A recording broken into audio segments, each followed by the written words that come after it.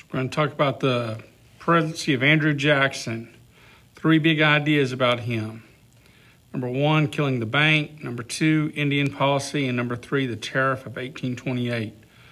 We've already talked about killing the bank. We'll look at it in closer detail in a second. You've watched the video, I hope. It's been posted for Wednesday and Thursday about the Trail of Tears. And there's some information posted on Thursday's page over the tariff of 1828. But looking at these in a little bit closer detail, on killing the bank, we're talking about the national bank. And the national bank served the purpose of being a way to standardize U.S. currency so that all 20 states had a similar money so that it facilitated economic activity. You could trade across state lines using a common currency, a common money. Another thing about the national bank is it was a way to control the economy by regulating the flow of currency. If you find yourself in time of war and you need to increase the amount of money available to the government to buy goods, then you can increase printing.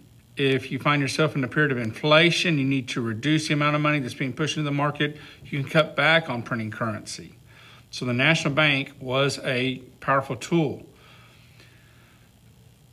Andrew Jackson argued it was unconstitutional and that it was a tool of the elites. And so he wanted it done away with. And so once it's closed off, once it is no longer in service, Jackson rewards pet banks, which are state and local banks that are friendly to Andrew Jackson.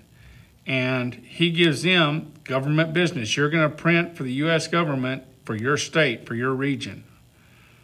Each bank begins printing its own currency, which is going to lead to a diminishing of interstate commerce because people in one state don't want to accept money from another state. And they're printing at an unregulated pace. They print out more and more money to give each state more and more money. Months after Jackson leaves office, the U.S. has its first depression. So it's reasonable to argue that the killing off of the national bank was a bad move. These days, we have a Federal Reserve, and the Federal Reserve controls the printing of a common national currency. And when the stimulus payments went out in the past few days, that was through the U.S. Federal Reserve. On Indian policy, we're talking about the Cherokee in Georgia, but there's also Choctaw, Seminoles, and other tribes that are affected by the Trail of Tears, by the Indian Removal Act. But they are in the way of American settlement. And the Cherokee are their own nation within the U.S., and they have signed treaties with the U.S. for the land they occupy in Georgia. And so as talk emerges about you have to leave, they pull out the treaty they have signed and say, no, we have permission from the federal government to be here. When Andrew Jackson signs into law the Indian Removal Act, the Indians take their case to the Supreme Court. And the case is known as Worcester v. Georgia. And this is a Supreme Court case you need to know.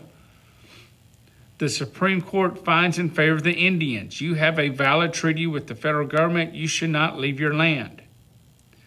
Andrew Jackson ignores the Supreme Court decision. 2 quotes from Andrew Jackson. First one, light a fire under the Indians, and when it gets hot enough, they will leave. And the second quote by Andrew Jackson is, Chief Justice John Marshall has made his decision. He should now enforce it. In other words, telling the Chief Justice of the Supreme Court, if you want to protect the Indians, you go stand in front of the U.S. Army because we're going to move the Indians out of Georgia. Andrew Jackson ignores the Supreme Court and allows the Indians to be pushed off their lands. They are marched to a holding camp, an internment camp, if you will, for the summer months, and it's very hot. Many of them die from heat exhaustion, and then they're told to relocate and move, and they start moving in the wintertime, and they've been pushed from Georgia further north, and so they're going through Missouri during a particularly harsh winter, and many of them die en route to Oklahoma. This is the Trail of Tears, this mass marching of Indians by foot to Oklahoma. Lastly, the Tariff of 1828. This is Andrew Jackson's move to, and is actually passed before he came into office. It was actually Monroe who passed this tariff, but it was the highest tariff in history. But it was very favorable for factories in the North, and it hurts farmers in the South. Now, being from the West, Andrew Jackson really didn't have a dog in this hunt. He wasn't concerned about the tariff. He just liked the idea of more money coming into the federal government. But his vice president was John C. Calhoun from South Carolina. And John C. Calhoun leads opposition to what he calls the Tariff of Abominations. It's the highest tariff, it's punitive on the South, and so it's an abomination. It's something to be hated or despised. He calls for the state's right of nullification, just like Thomas Jefferson did as vice president when John Adams was president. John Adams had pushed for the Alien and Sedition Acts, and Thomas Jefferson told Virginia, you should just nullify this law. You should pass your own state law that says we are not going to enforce this. On the Tariff of Abomination, South Carolina threatens to secede. They're going to leave the Union. It's not 1861 yet because it's 1828, so we shouldn't be having states secede.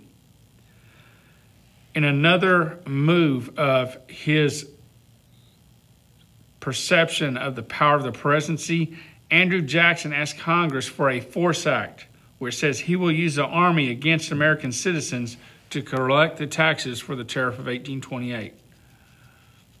The eventual solution is there's the passing of a tariff of 1832. It reduces this tariff, but Calhoun, the vice president, says, I cannot be a part of this administration, and he quits and leaves.